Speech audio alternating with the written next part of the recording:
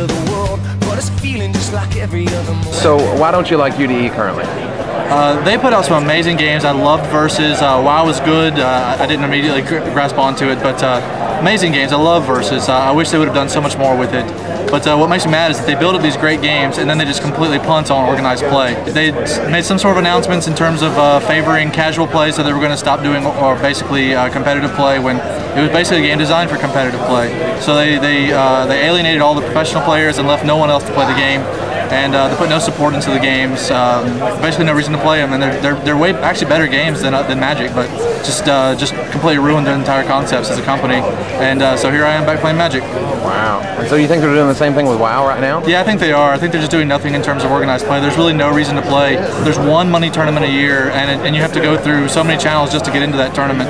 And currently, the game itself doesn't seem that challenging. It's all about one cost, 2/1 creatures. So not that exciting. I don't understand it as well. It's not fair for me to criticize it, but I haven't enjoyed it nearly as much as Versus, which is one of the most skill-intensive games ever put out, and I loved every bit of it. They didn't address the right problems. They didn't give enough attention to the right problems, and it just seems like basically one big. I don't know. You could probably edit it, but clusterfuck basically.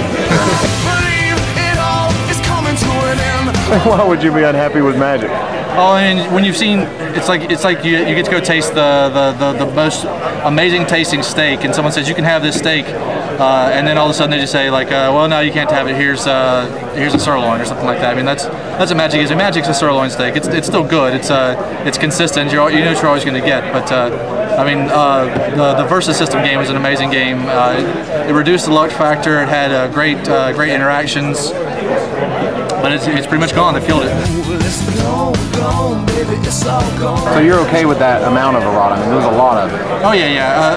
I mean, basically, I guess R&D probably let a couple things slip through the cracks, but they addressed them before pro circuits. You know, they didn't let a broken combo hit the circuit, win the circuit, and then errata, like High Tide in Magic, or there was some combo with Wall of Roots where he took off the infinite mana during the null phase, the in between turns phase. You know, like right. Magic let that happen before addressing it, and Versus most of the time they addressed it as soon as they got wind of it. Like if the players were chatting about it, they'd research it and figure out if it was really busted or not. So I think it's just part of the growth of a game. I mean, you've seen that happen. I mean, we just brought up some examples in Magic. Right. Well, I mean, if you take sort of the opposite idea of Grand Prix Columbus, where you had legacy format, everybody was talking about Flash.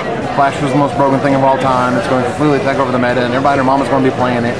And then the meta became Flash combo and fish that beat Flash, and then stuff that beat fish. What did Versus have that sort of ability? Like, you knew Dr. Light was going to be stupid or good. Could you stop it? Well, the example of the very first Dr. Light, the answer is no. It was not beatable. There were decks that could beat it, but I mean they were like 1% chance against the rest of the field at all. So it was really not a rock paper scissors, but more of like a.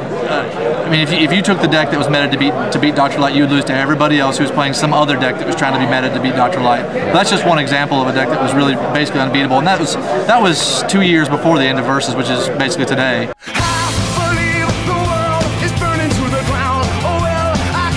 I think basically the lack of having a great base of strong players who could really spend the time in Versus to create that meta probably wasn't there, if that makes sense. Right. So it might have seemed like some other combo would arise and be unbeatable, when actually there probably was a rock, paper, scissors format or some sort of metagaming to metagame to metagame, which eventually eliminates some of the other options. I just don't know that there was enough players or a strong enough community to do that.